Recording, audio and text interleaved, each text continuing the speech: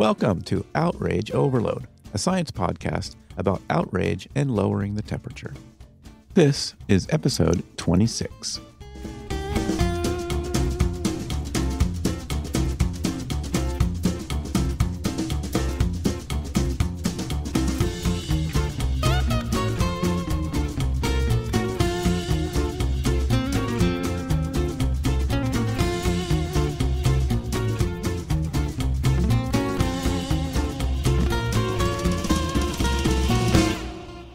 This is a very special episode for me. Our guest for this episode is one of my favorite science communicators out there right now and has been a kind mentor to me in this podcast adventure.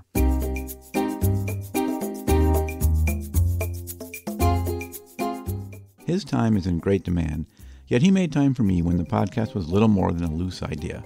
Something or maybe nothing, as I described it to him at the time. Hi there, I'm David McRaney. I'm a science journalist and author and podcaster and lecturer and just person who talks a lot, reads a lot, writes a lot about psychology, neuroscience, and all the social sciences. But what I'm really doing is just trying to put all the puzzle pieces together to figure out what are we and what are we doing and why do we do all that.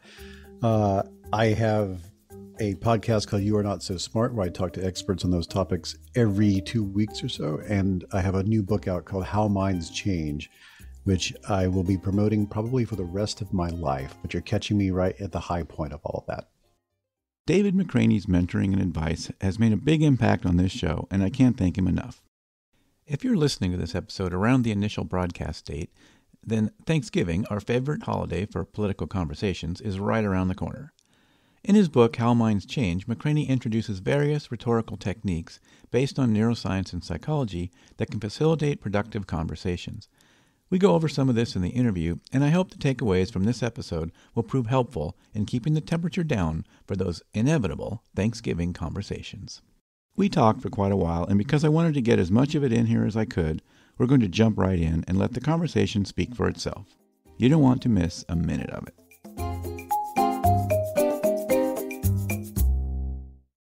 You know, so you've been talking about this for a while now, and you've done a lot of interviews.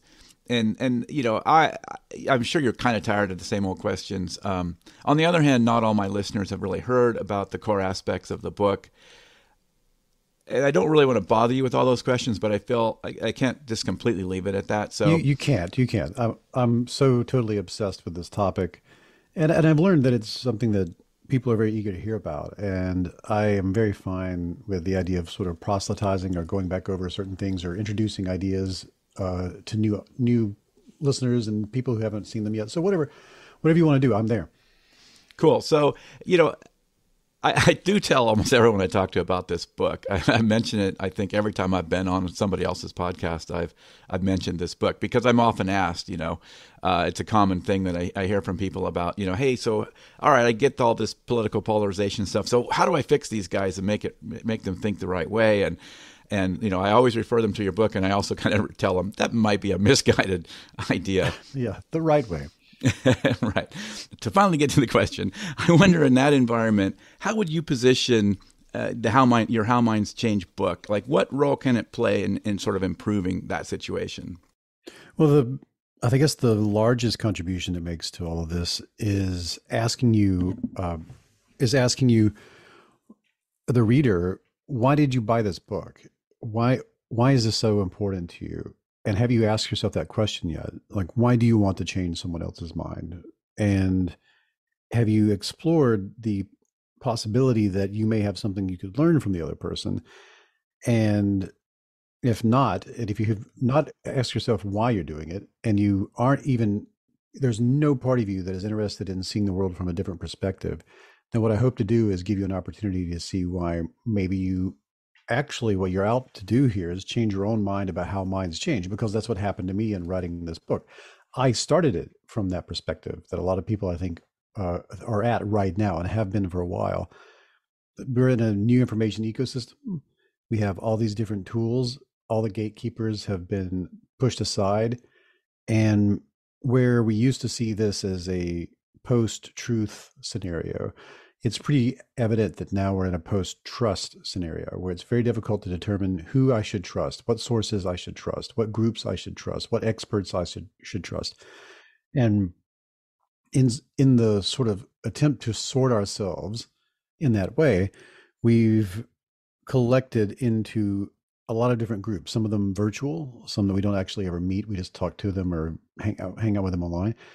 And then in our private lives, we've cordoned ourselves off so that we only interact with people who see the world differently at family gatherings where we're expected to talk to those people. Otherwise, we've isolated ourselves into these like-minded enclaves. And some of that, it makes total sense because there are things in this world that cause harm, and there are people who want to cause harm to others, and there are all sorts of elements of prejudice and irrationality out there that you want to sort. That's understandable. But a lot of it also is just old primate behavior that you get funneled into. And I guess it comes down to something that Brooke Harrington told me. It's in the book. She said that she's a sociologist, and she said that if there was an equals MC squared of social science, it would be the fear of social death is greater than the fear of physical death. And once that's on the line, that will be the thing that motivates your behavior and your decision making and your judgment and even your interaction with novelty and ambiguity. The way that you make sense of the world will be driven by that motivation more than it will be the motivation to be quote unquote right, and or to avoid being quote unquote wrong. And you can be wrong in lots of ways. You could be factually incorrect. You could be morally off base. You could be ethically perhaps defunct. You could be politically skewed. You could be biased. You could be motivated by goals that you'd never admit out loud. You could have attitudes that are based off of limited numbers of experiences or prejudices that you've inherited from your demographic. And there are all sorts of ways you could be wrong. The word wrong can mean many things. And there's all sorts of ways you could be right. If you are eager, I try to boil it down the book into three different things because there's about 10,000 different mental constructs we could be discussing here. If we're talking about changing your mind, what are we talking about? What is this mind we're discussing? What does change mean? I boil it down to beliefs, attitudes, and values because you can use those as categories to contain lots of other stuff. And so there's a way that you could be factually incorrect. Your belief in something that is true or untrue could be incorrect. You could think the earth is flat, for example, or you could think that there is someone who's got a special cure for cancer out there on some website that you can buy through Facebook or something, and they've bypassed all the checks and balances of the federal government in some way. You can just think the aliens built the pyramids. There are ways to be factually incorrect that you might be resistant to change your mind about, or you might be attempting to change other people's minds on those topics they might be resistant to. There's attitudinally being incorrect. That's much more in the sense of you may, an attitude and a belief are very different. You may think, you might not like chocolate cake. You might say, chocolate cake is disgusting. And it feels like that you're stating a belief, but you're really stating an attitude. That's a positive or negative evaluation of something. And this can get over into world of politics where you can say such and such president's a bad president, which sounds like a belief, but it's actually an attitude. And shifting a person's attitude is different than shifting a belief and requires a little bit different approach. But a lot of our attitudes are just simply based off of our prior experiences with the subject. And they can be way off. They could be based off very limited information or bad information. And they could also be harmful. There could be attitudes that cause harm in this world, or they add poison to the system in some way that if you knew that, you would be less likely to express it or be driven by it. And then values are where you place something on the hierarchy of where your time and effort and resources should be applied. And we can move things up and down that hierarchy depending on different information coming into our lives or different experiences. So I look at it like there is a type of discussion that takes place oftentimes, especially on online contexts where nothing is really set up to have the kind of conversation we evolved to have around other human beings. And those discussions are often, I need to win and you need to lose. I know you don't. I need to inform you. I need to educate you. And once you're educated, you'll naturally see the world the way I see it. There's this idea that if I just dump a bunch of facts on you, if I send you a bunch of YouTube links, if I tell you these books you ought to read, you should listen to this person, then you will, if you do that, which you're not going to do it, but if you did do it, you would see the world exactly the way I see it. And it's this big blind spot for how all of this requires interpretation through your priors. And you can pass a lot of information to a person and they can accept all of it. And they can even admit to being factually incorrect about a lot of things and be updated in that way. But it won't really change their mind in the way you thought it would. And if you're wondering, how could that be? I mean, imagine that I walk up to you with a flyer that says, did you know the Earth's actually flat? Here you go. Here's a bunch of bullet points. You should look at this. Like, there's no way. First of all, I'm probably going to throw that in the garbage. But even if I do read it, even if there are things on there I didn't know, like you listed a lot of things that are actually true scientifically, it's not going to snap me into seeing the world the way that you see it, because I'm not driven by the same motivations you're driven by, and that's missing from the conversation. So to sum it all up, I would say, like, I'll talk about the dress in the book, and we can get into that if you want to, but some people see it as black and blue. Some people see it as white and gold. If you were to get into a debate with someone about which way you ought to see this thing, and your objective was to prove that your way of seeing it is the way to see it, even if you won that debate, you lose that debate. The idea that I'm trying to square off face to face with you in a way that my subjective reality will become your subjective reality, you would lose the opportunity to understand, why do we see it differently? Like, there's a deeper truth in there that's not even being discussed. It's not even on the table. And what I advocate for in the book are all these different rhetorical techniques that are all based off of a lot of 100 years of neuroscience and psychology that show you can instead go shoulder to shoulder with someone over anything you disagree about, even if what you disagree about has a direct impact on your life, and say, you seem to be a capable, rational, intelligent human being who has all these values and goals and concerns about the world. Some of those I share. I wonder why when we both look at this, we don't see the same thing. I wonder why we don't interpret this the same way. In other words, I wonder why we disagree. I wonder if we could turn that into a mystery that we solve together. And if we do that, it turns out there's a whole new range of human interaction that wasn't on the table before, that will ultimately, if you follow through with it, change both people's minds in the course of this thing. You Venn diagram each other. And this is really what I advocate for in the book. Yeah, it's hard even to get to that point, right? Because people, it's part of our just the way we work, that we find it very hard to believe that the person saw the same facts. There's one thing about there's fact gaps, but even when they saw the same facts, we have a hard time believing they came to a different conclusion, right? Like what you said. Oh, I'm going to take you, and I'm going to say I think you're a rational person. So how did you get to this conclusion? Even that step can be hard, getting people to that step sometimes, because they already have kind of gone to this. Because you came to this other conclusion, you must literally be insane. Right. That's the assumption, right? As they call it, naive realism. The idea that you see the world as it is, and mostly free from bias. And therefore, you're getting almost a mainline, one-to-one representation of things. So if another person doesn't see it that way, then there must be something wrong with them. They've been fooled, or they are a fool, or they've been they just haven't seen all the information yet. And that's usually where we go. Is that if unless you think they're crazy, or you think they're evil, or you think that they have some sort of ideology or spiritual practice that limits their ability to admit to certain things, you usually go the direction of they're just uninformed. Just one more fact, and they're going to have it. They call it the information deficit. It used to be called the information deficit model. Now we call it the information deficit hypothesis, because it has, ironically, not the evidence has not held up. The evidence is not in its favor. It's the idea, this has been used many times through a lot of health campaigns. Just give people all the facts about whether it's COVID, or before that it was MMR vaccines, or before that it was measles, or just about anything. Like, the idea, if I can just give them enough facts, they will snap into seeing things the right way. It's an old idea.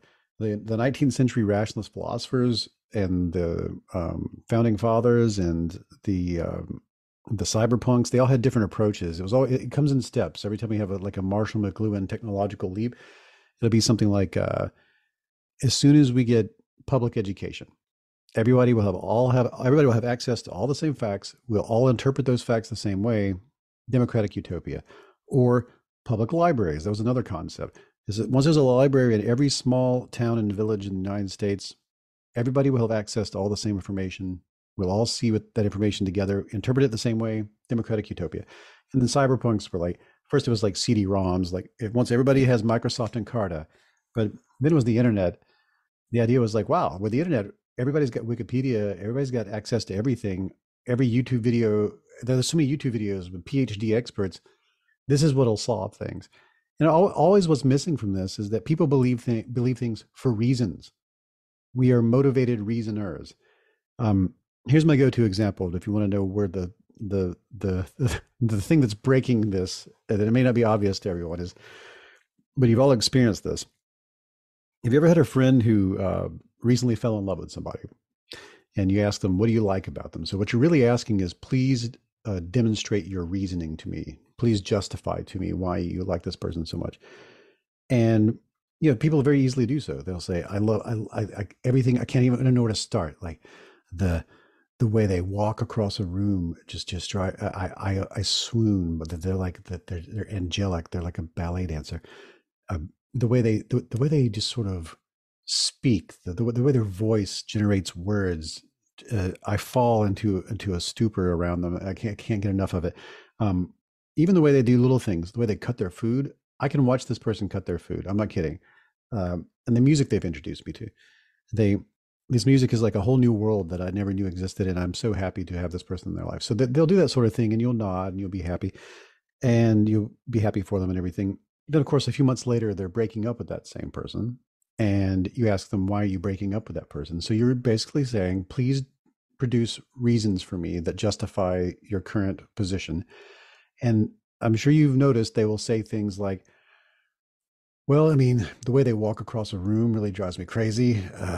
They kind of have this janky thing I don't like watching. The way they talk is like fingernails on my spine. Honestly, I can't hear another word out of their mouth. The other day, they were cutting a candy bar with a fork and a knife. Can you believe that? Can you believe a person would do that? I couldn't believe I was with this person. I wanted to leave. And the music they make me listen to on like road trips, I just want to jump out the window. So I hope you notice that these are facts. They're the same facts, but in different scenarios, these become different. They're used differently. The reasons for can become reasons against when the motivation to search for those reasons has changed. And you're cherry picking from all the available evidence, the exact same information to justify one position or another, which shows that the facts are neutral and they can be used to justify whatever you need to justify. What changes is the desire to justify, to rationalize, to explain yourself, basically to reason. And that's what psychology, that's where there's a sort of a semantic thing that happens here. In philosophy and in logic, in rational discourse, we like to talk about reason with a big R, propositional logic and things like that, Hegelian dialectics. But in psychology, we talk about reasoning, which is a lowercase r with an ing on the end. Reasoning is just coming up with reasons for what you think, feel, and believe. And it's the personal narrative that you generate over time to explain yourself to yourself and others. And that is for the purpose of justifying and rationalizing so that you can maintain a sort of positive reputation with the other people, with your peers. We're always doing that at all times. And when we engage in the kind of conversations we think will change people's minds and we're dumping facts on them, what we're really suggesting is, here's how I justify my position. And I am sure that if you solve these things, you would then hold a position that would be similarly justified by these things, which is madness, because you're missing how you're using that stuff. You have a big blind spot for why those facts seem so useful to you. And you'll never change a person's mind that way, because what you're seeking is to change their motivations and drives, which is going to require a much deeper exploration of why we feel the way we feel and do the things we do, which is not going to be available to you in a simple debate. Yeah, and that blind spot problem it applies. You can apply that in so many different ways. I mean, like sometimes people talk about how only dumb people could join a cult, or only dumb people could believe something like the Earth is flat. And I think, and you find it's actually sort of the opposite. Really smart people can talk themselves into this idea. The smarter you are, we have a lot of evidence for this, what I'm about to say. The more intelligent you are and the more educated you become, the better you are able to justify and rationalize incorrect opinions. The better you are at being wrong, because the better you are at justifying and rationalizing how wrong you are based off whatever it is that's driving you. The more capable you become, the more capable you become of motivated reasoning. And that's just, intelligence and education does not limit this. You have to have critical thinking skills on top of it. And a lot of critical thinking skills require almost a pilot's checklist that you have to learn it. It's a skill set. It doesn't necessarily come to us naturally because we're set up to, we deal with things like confirmation bias and stuff like that because those are adaptive mechanisms for an environment where for an environment that we evolved within, that we don't necessarily live in today, where there's a trade-off between accuracy and speed of behavior. There's a trade-off between how many calories you can expend on contemplating something, and how dangerous a false negative or false positive might be. The rustling in the leaves could just be the wind. It could be worth exploring. How is wind generated? But it's also probably really useful to just walk this way and avoid that, just because could be a wild boar. Our default state is not the thing that the scientific method gave us freedom to escape from. We had to invent that. That's a tool. It's a thinking tool we had to invent. It's artifice, and you have to learn how to wield those tools to escape the downsides of our otherwise adaptive mechanisms for thinking and believing. Yeah, have you? A lot of people sort of. I've seen a lot of criticism, or maybe criticism isn't the right word, but people sort of talk about there's challenges sort of scaling this kind of thing up. Have you seen much, conversation on that? Like, what are some ways that you could maybe scale this up? Well, yeah, there are all sorts of ways to scale it up. What we're talking about is the way minds change anyway. So anything that's reached any kind of scale of change happened the way that this works. Or this is just taking what works and catalyzing it. It's not inventing anything we don't already do. This is the way human beings discuss issues. This is the way they change their minds on anything. And the way that typically scales up is through the cascade process. I have seen on purpose scale ups. When it comes to deep canvassing, phone banks have been a way to make it work at scale, where you set up, instead of going door to door, knocking on doors, you set up giant phone banks and call people and have these kind of deep conversations with them about a particular topic. But the way it typically scales is through the cascade process. That's another thing everybody's familiar with, even if they don't know they're familiar with it. If you've ever been to a party and everybody seems to be having a good time, and then you turn around and nobody's left, and you're like, what happened? Especially if you're the host of the party and you're like, why did everybody leave? Did I do something wrong? It's just cascade effects. Human beings, every human being has a threshold of conformity. We're very nuanced in this way. It depends on all the experiences you've had. It also depends on the experiences you've had in that particular context. A lot of nature nurture rolled in there. So you can think of it as in terms of, like, I'm making this very simple, but you could think of it as like you need 30% of the people in your community to do something before you will entertain the idea that you're going to do it. Or you need 70% of the people in your group to stop smoking before you will consider not smoking, that sort of thing. So it's the threshold you personally need to meet before you will take on a behavior or extinguish a behavior or entertain a new way of seeing the world, a belief, attitude, value, and so on. And you see that in this party situation where you'll have there are some people in the group who either they go to sleep early or they have something they need to do tomorrow, whatever it is, they need to go. And maybe only one leaves, maybe two leaves. Once they go, there's a threshold of conformity of the early leavers are people who are like very aware that, oh, some people have left and now it's time. I think I should leave too, because I don't want to be the last person here. Well, once they go, they've contributed to a larger group of people who have left the party, which means they meet the threshold of the next level of people. And once there's that many people gone, they meet the next threshold. And eventually there are people who normally would stay to the very end, but too many people have left for them. And you've met the threshold of those holdouts.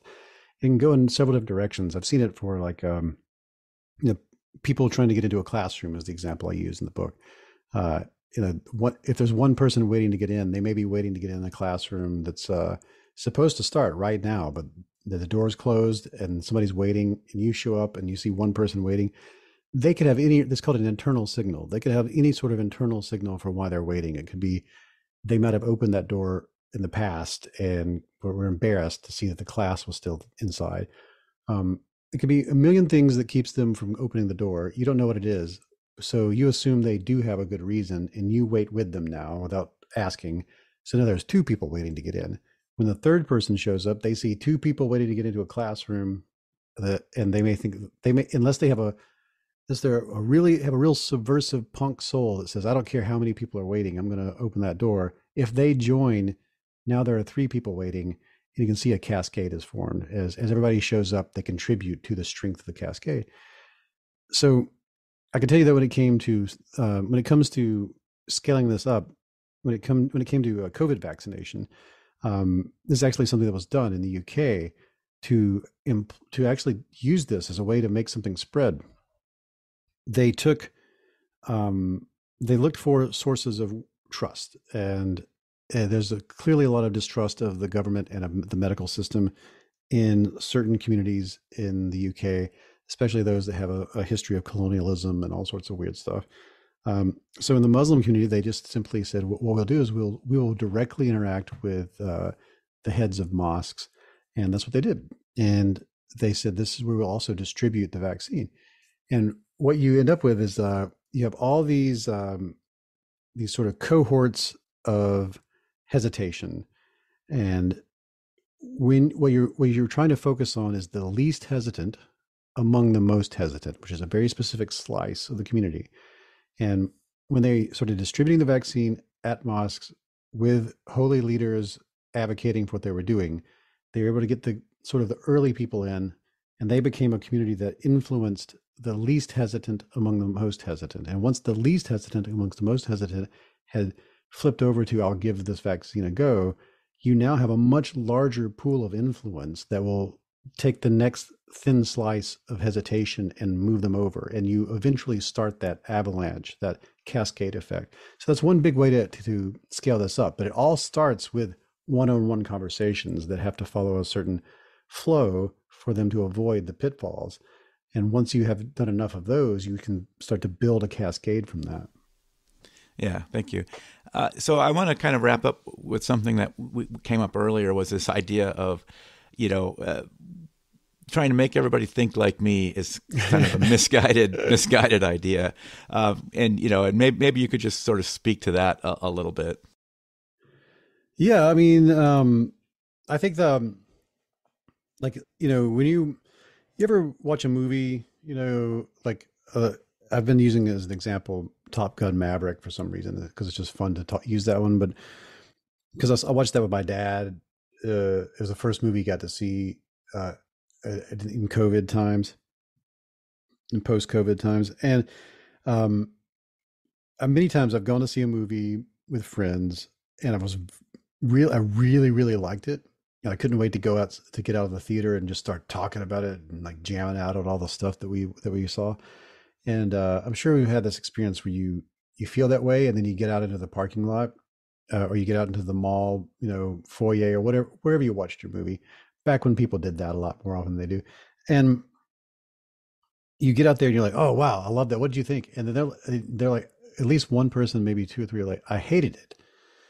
And you're astonished to learn that somebody could hate this wonderful film.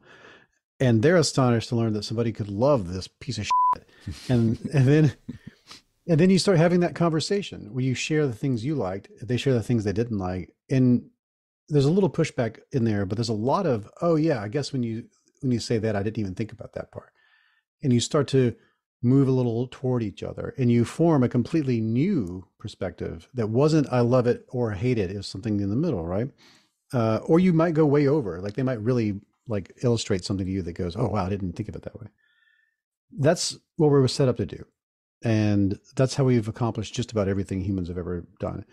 There are many different ways that we'll end up in like-minded enclaves where it becomes important for us to sort of sync up and pretend we all agree about things that we don't really agree about. But that ability to argue effectively is there. And when it comes to the techniques that I advocate for in the book, most of them are about revealing to a person they could see things differently. It's not really about anything in particular within the topic. It's about what kind of epistemology are you using, and revealing to you that that's a thing you could like adjust. All of them have between 8 to 10 steps, but for the sake of like talking about it here, you really only need the first 2 to really play around with it. We can do it right here. That's something that might be fun. I'll do it. All right, David, let me just do it. What's the last movie you remember watching?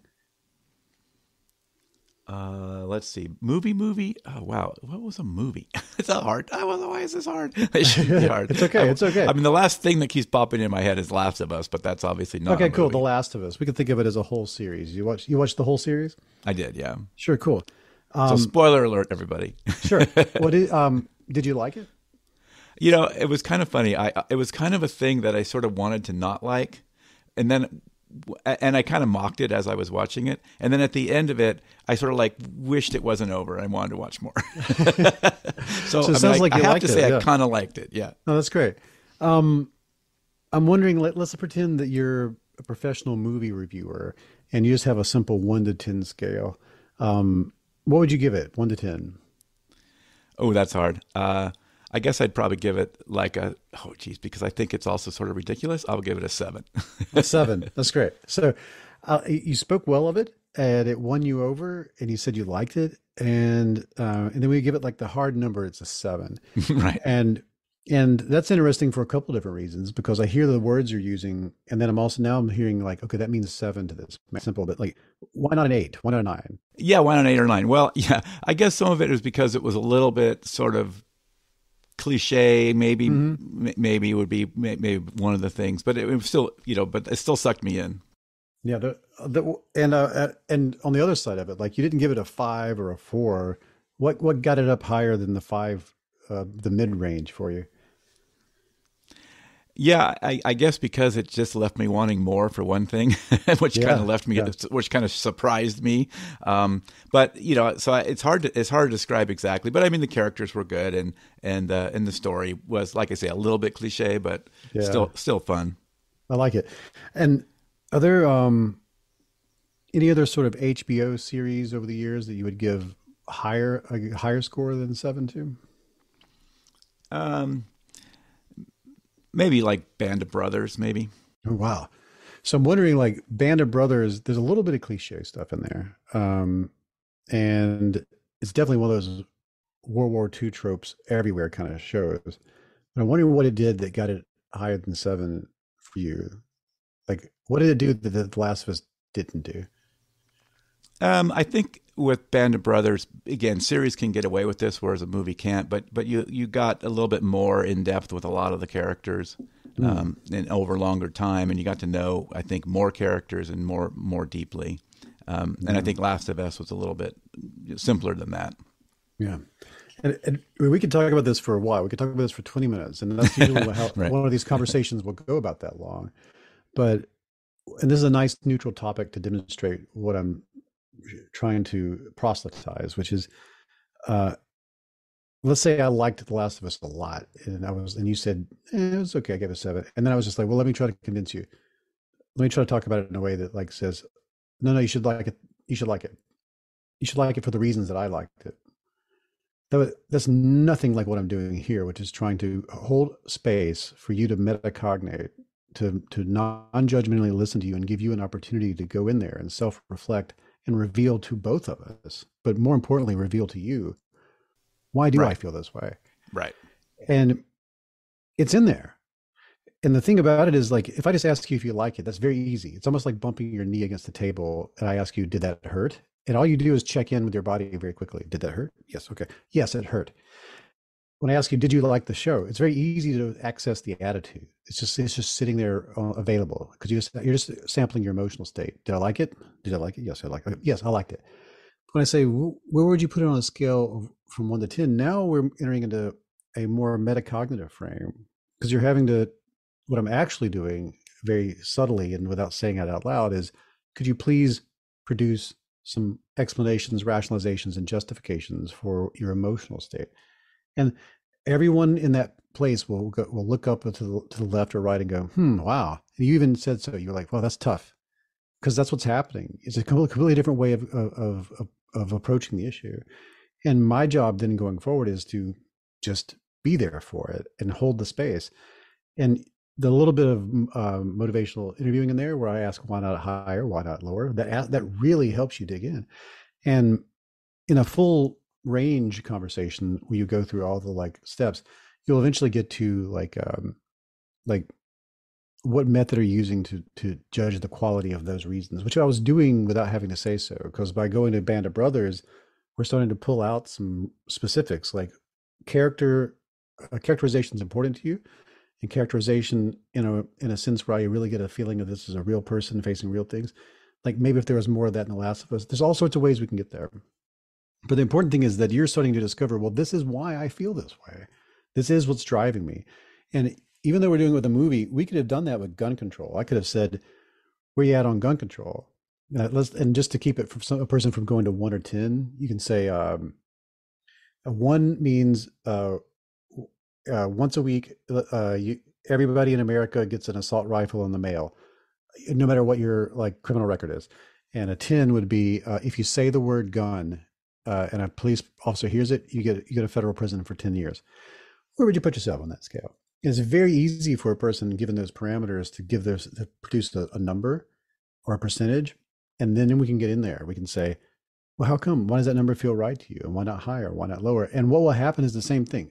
They will, for the first time, perhaps realize, oh, this is motivated by something. And I've seen hundreds of these cases doing, whether it's with street epistemology or deep canvassing or another thing, where a almost magical thing takes place where a person is given the gift of discovering why they feel the way they feel. And you almost can't do that without changing your mind a little bit. It gives you power over your attitudes, and it changes you. It gets you completely out of the, I need to fight you to be right and wrong, because you start realizing it's much more complicated than that. And that's a good example of what we're going for here. That's great. I realize we're going a little long, so that's fine. That's fine. Apologize. I didn't want to cut into that because that was fun. Yeah. I realize we're going a little long. So I really want to thank you for making the time. I mean, this is awesome. I really love it. Yeah, it's the best. I keep discovering more. I thought this is not one of those books that I was able to just write and then put into the world and move on. On my podcast, I keep bringing in guests to help me understand this more. Sometimes people who've written similar books, but often scientists who are still exploring these things. And then out on the road talking about it, I just keep discovering more and more applications and more finding people connecting to parts of it that I didn't fully explore and feel like it's time to do that in front of others. So yeah, it's been a real pleasure to do that here with you. Well, thanks. Yeah, thank you. Take care. Right. Bye-bye. Bye-bye.